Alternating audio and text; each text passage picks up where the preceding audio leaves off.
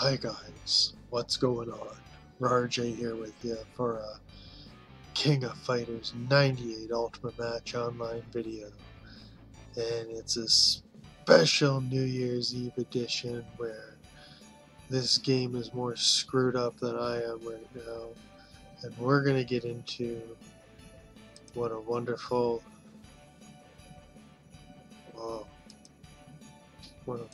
character. Oh man.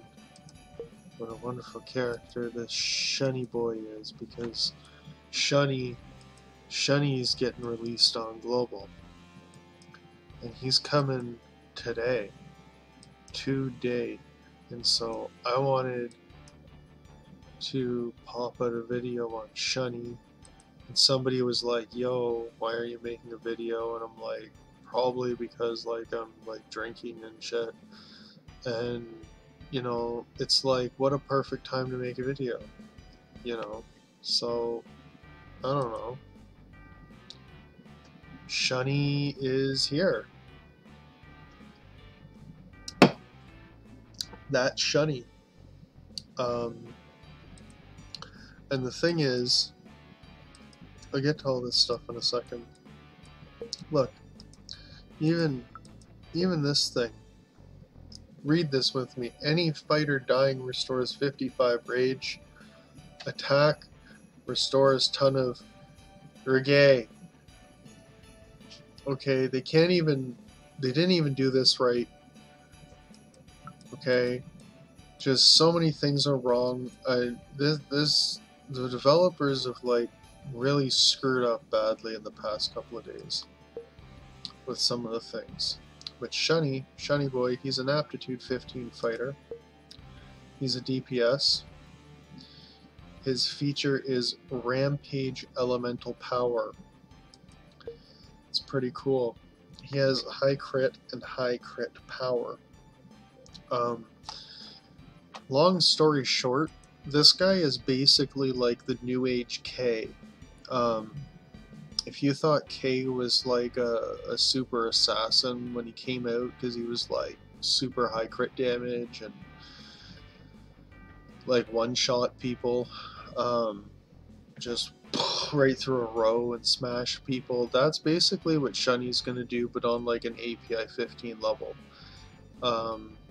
He does some good damage.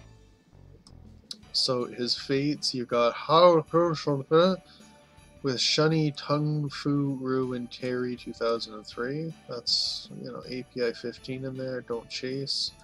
You know, talented Shun'ei, Athena, and Bao. Popular. Who cares? Like, fuck, you'll probably have this stuff, right? Dazzling badge, superpower tome. You know, whatever. I don't even think I'll be able to read these because they're just, I don't know what's right in these skills. I'll show you guys why right now. I'm not even gonna read all these things. Rampage power, increase on crit. Shun'ei will gain the power of water or fire when he's in the front or rear.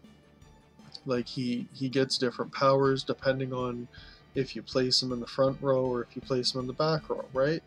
Power of fire, increases on 20% damage. All attacks against targets will cause an extra 5% of their total HP loss, and converts 30% of all damage to restore own HP after enhancement. Increases on 20% crit. Where the hell is power of water? Where is his rampage ability, or I guess they want to call it enhancement, even though it's called rampage power? He has a rampage, and the power of water. This is only like a third of his passive ability. It's not here. Do they actually have it here? Yeah, front. This is a taste of like what his water abilities do. Releases different skills according to his different where he's placed. So if he's in the front row, if you have him placed in the front row, his skill will do something different. Aqua Spear, it's water based, right? Strikes a single target with 40% chance to stun, enhances power of water, and increases damage by 8% of target's current HP. Increases randomly 3 allies 20% restore rage ability in 2 rounds. So like, you know, it's okay. You know, chance to stun. You know, and increases damage, restores rage. You know, 3 allies, they get restore power. You know, and in the rear row, he gets the rising effect. Efreet, rising Efreet. Oh, come on, guys. Strikes a single target with 40% chance to stun, so 40% chance to stun no matter where he is. Enhances power of fire and increases damage by 8% of target's current HP. Increases randomly 3 allies 20% HP drain in 2 rounds. For 2 rounds, I guess. You know what? Man, this whole thing just annoys me, I guess. Yeah, let's just go over to, where is it? Let's just go over to KOF98. Okay. Call him instant, but Shun'ei. Let's just look at his stuff here as to what he's actually supposed to do, right? His skill ability. Front row attack with water, 40% chance to stun, 8% additional damage to the target's current health. Okay, so the skill seems right. Okay, the skill ability's right for that. Okay. So maybe not everything's screwed up. The skill's right.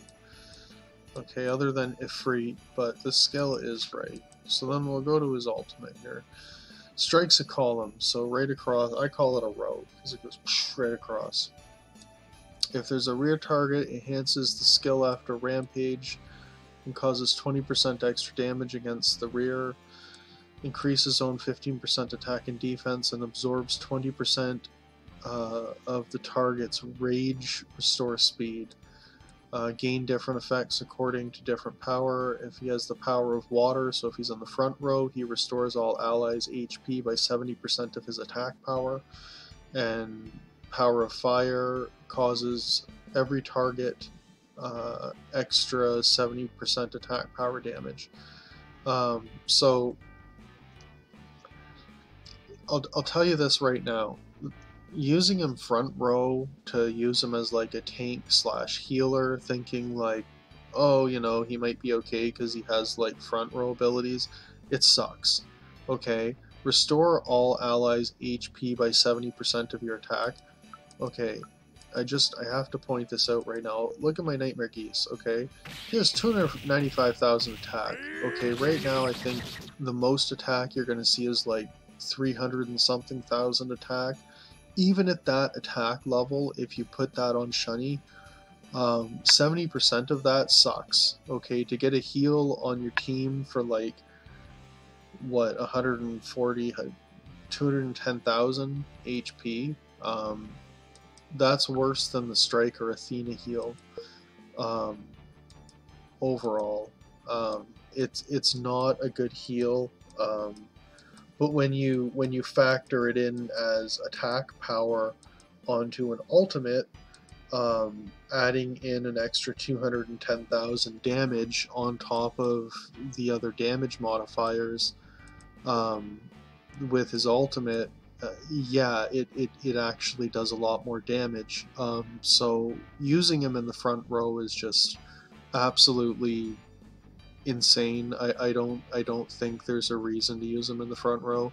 If you're going to be getting this guy, he's going to be your back row damage dealer. He is strong. Don't think that he isn't.